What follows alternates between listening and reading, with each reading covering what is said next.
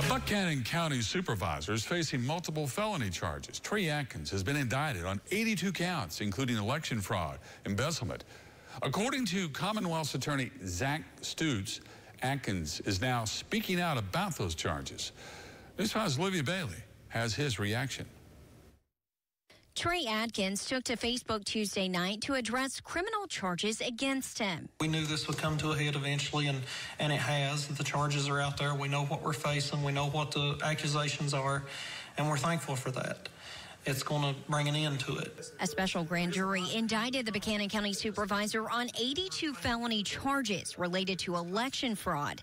Among those, absentee voting procedure violations, forgery of public records, making false statements, and embezzlement of public funds. I've not been accused of taking money.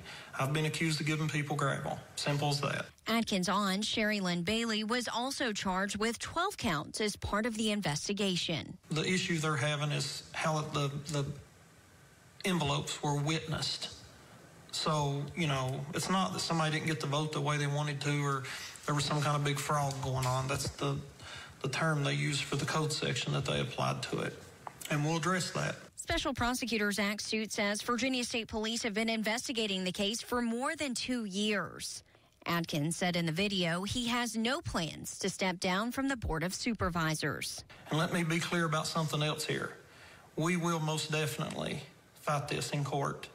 And once we are able to make a statement and explain who's who and what's going on, it's going to shock this county. In Southwest Virginia, Olivia Bailey, News 5 WCYB. And Atkins told us that he plans to release that statement he was talking about later this week.